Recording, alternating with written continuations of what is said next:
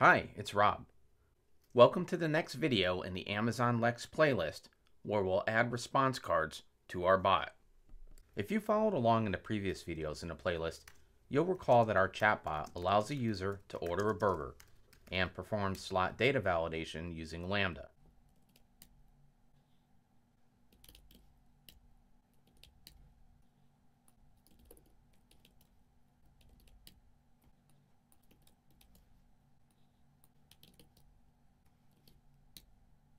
However, as we've seen, all the slot prompts are presented to the user in text only. By adding response cards to our bot, we can present the user with buttons for each selection, which is a more user-friendly interface when interacting with our bot using a mobile device. To get started adding response cards, I'll expand the burger type slot prompt, then click Advanced Options. Here, I'll scroll down to the slot prompts, expand the section, then click the More Prompt Options button. Now, I'll click Add, then select Add Card Group.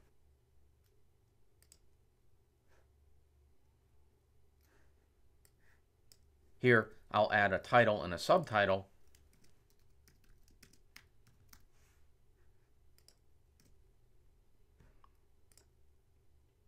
Then add the buttons which will be displayed to the user, as well as the values which will be sent in the slot.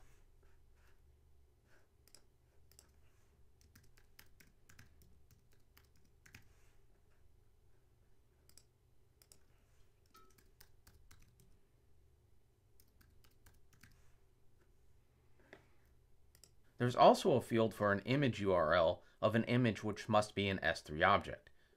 So I'll jump over to the image folder in the Burger Buddy Bot bucket and grab the URL for a small version of the robot image I've uploaded. Then paste it in,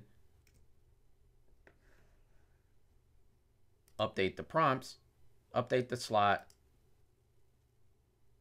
save and build.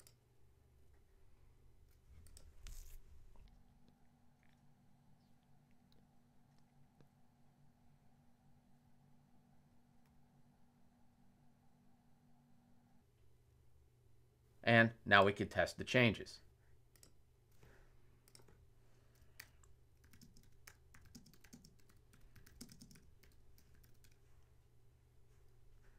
And we see our response card has been added for the burger size. However, since we haven't implemented any other response cards, the rest of the prompts are still text only.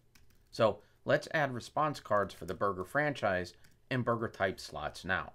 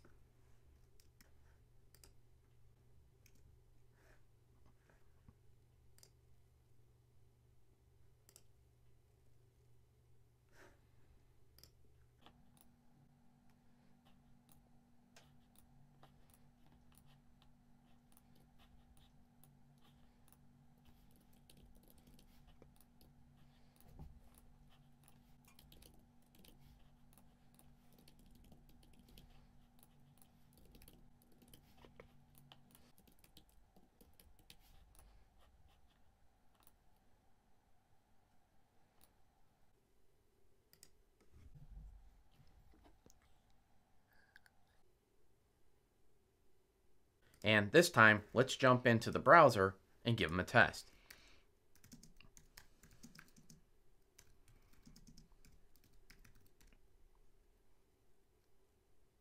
Here we see the burger type response card, although the image looks a little large, so I may want to fix that later.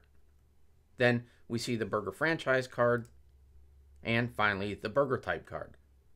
However, Notice if I select an incorrect burger type for the franchise I selected, I still see the prompt to select a proper burger type in text.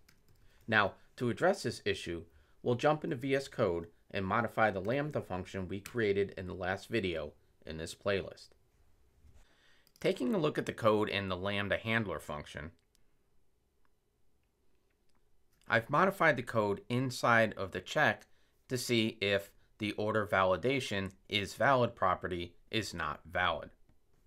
I've added a variable for the response message which defaults to Burger Buddy, but if there's a message present in the order validation result, I'll set the value of the response message equal to the message that was returned. Then I have variables for the response card subtitle and response card buttons.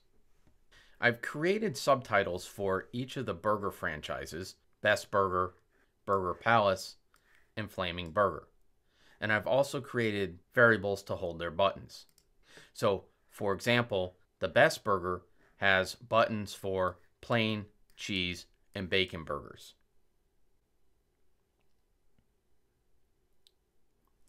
I've also added checks for the burger size, and if the user submits a burger size that's incorrect, I provide response buttons for the proper sizes, and the same for the burger franchises.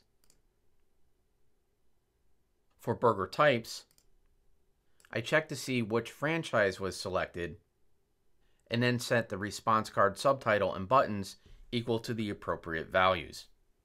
If it's the case that the invalid slot is a burger type, but there's no invalid franchise of Best Burger, Burger Palace, or Flaming Burger, then I'll set the response card subtitle to Please Select a Burger and provide values for the response card buttons. Finally, in the response, under session state in the messages property, I've modified the message to have a content type of image response card. The value of the content will be the response message which was set above, and the image response card property has a title of Burger Buddy, a subtitle to the value which was set above. The image URL points to the image that I uploaded to the S3 bucket, and the buttons property is equal to the buttons which were set above. Now, I'll go ahead and copy the code, then jump over to Lambda and replace our existing Lambda function code and deploy it. Then we need to jump back into Lex and configure the slot prompts to use the Lambda function.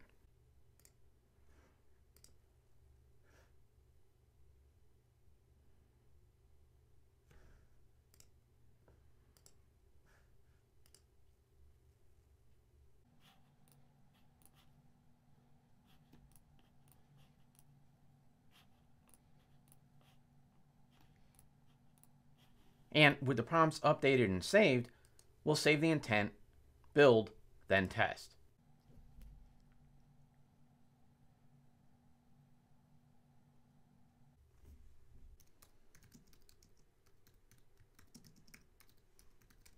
Here, we see our burger size response card, then our franchise card, and finally the card for the burger types.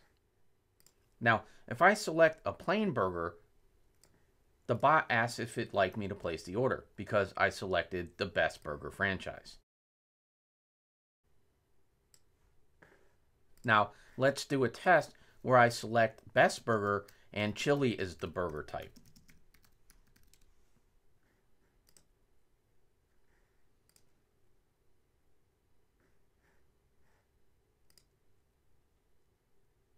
And here we see our new response card prompting us to select a Best Burger type of burger.